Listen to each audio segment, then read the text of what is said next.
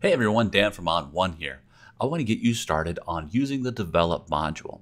If you don't know about the Develop module, it's the place where you're going to do your raw processing. That's the basics like exposure, brightness, contrast, adjusting the white balance, cropping, removing distractions, and making local brightness and contrast adjustments. Let me give you a little tour and then we'll show you how to use it. So I've opened a photo into Develop. I've done that by selecting a photo in Browse and clicking over here on Develop in the module selector. On the left-hand side, you'll see the common tools that you're going to use. There's the crop tool, there's local adjustment tools, there's 3 tools for retouching, the perfect eraser, the retouch brush, and the clone stamp tool, and then the view tool for zooming and panning your photo. Obviously, your photo lives in the middle. Zooming and panning in Develop is just like zooming and panning inside of Browse. You'll click once, the photo will zoom to 100%, and then you can drag around to reposition your photo. And then if you want to zoom back out, just simply click again, and it'll zoom back to fit. On the right-hand side, you'll see the Overall Settings tab. This is where all of the overall settings, the stuff that gets applied to the entire photo, or the global adjustments, if you will, live. And you'll see the tone and color pane first. This is where the rubber meets the road. This is where you're going to do the majority of your adjustments to tone and color. And then there's a detail pane. That's for adjusting sharpening and removing noise. And then lens correction. We'll talk about all of these in just a second. And then under the Local Adjustments tab, you can add as many local adjustments as you want to using either the brush or the gradient tool for lightening or darkening or increasing detail in specific areas in your photo. All right, let me show you how to use it. On most photos, I'm going to start off here in the tone and color pane, and I want to get my brightness and contrast and color set for the photo first. I'm going to show you the order that I like to do it in. I always start with the blacks slider. Every photo needs a little bit of black and a little bit of white in order to have a good contrast range. So I'm going to grab my black slider. I'm going to hold down the J key on my keyboard. That lets me see what we call the clipping. That's the stuff that is real white or real black.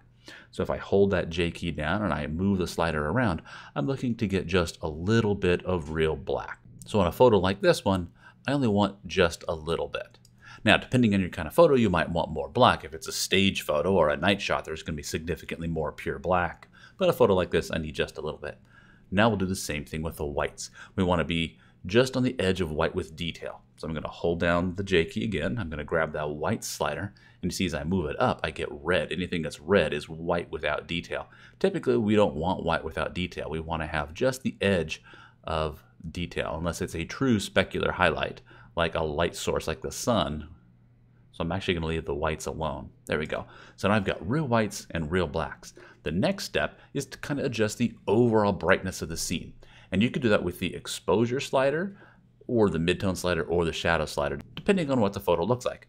Now in a photo like this, I don't really want to adjust the exposure. The overall exposure is correct. We're just in a shadowy bowl. So to compensate for that, I'm going to use the midtone slider first to start to what we would say open the photo up. That's going to lighten up the midtones.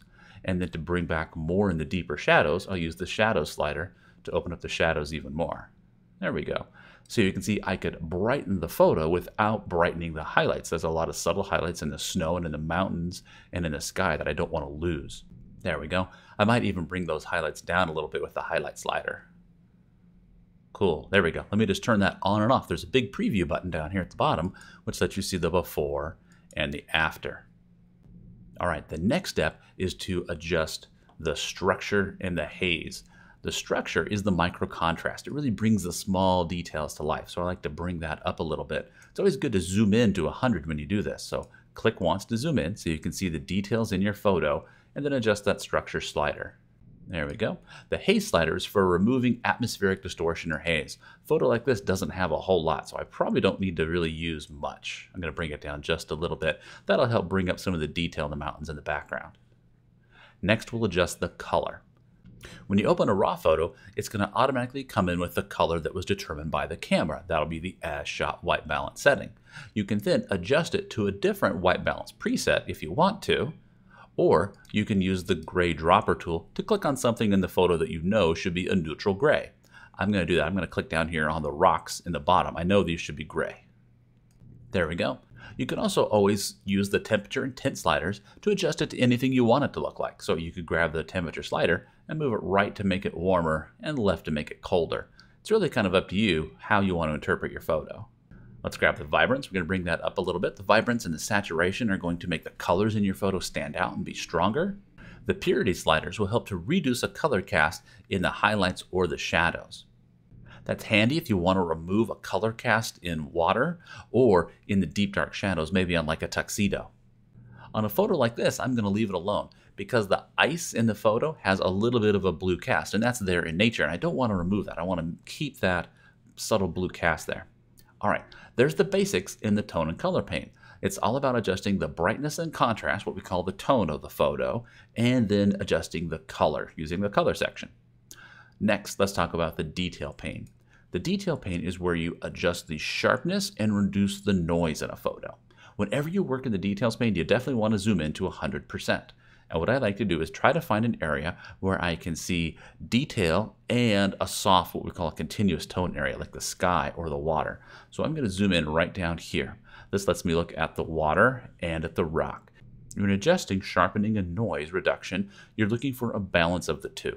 Let's start out with the sharpening slider, and I'm going to bring that up. And what I'm looking for is enhancing any noise in the water, in those smooth areas, while not over sharpening the detail in the photo. A photo like this is very low noise. I can actually go quite high with the sharpening. You can hold down the Option key on your keyboard and you can actually view your photo in grayscale. Oftentimes removing the distraction of color makes it easier for you to determine the amount of sharpness that you want to add. The threshold allows you to reduce sharpening on those noise areas. And that can be easily visualized by holding down the Option key or that Alt key on your keyboard again. And as you move it up, you'll actually see the mask of the sharpened regions. I'm going to bring it to about 1 for this photo, just to make sure I'm only sharpening the detail areas and not the water. Next, we'll move on to noise reduction. Noise reduction is kind of the opposite of sharpening. We're looking to reduce the noise. Again, we want to make sure we're zoomed in to 100% to do this. And I'm going to grab that luminance slider in the noise reduction section, and I'm going to increase that, looking for areas of noise. Now this photo is very low noise, so we're not going to see a lot, but if we keep our eye in the water area, maybe we need to zoom in one more time. Let's zoom up here to 200%. We'll take a look on the water. We can see there's a little bit of noise in there. So I'm just going to increase that luminance noise reduction until the water becomes smooth. There we go. That looks better. There's also options for detail. This is the size of the noise reduction.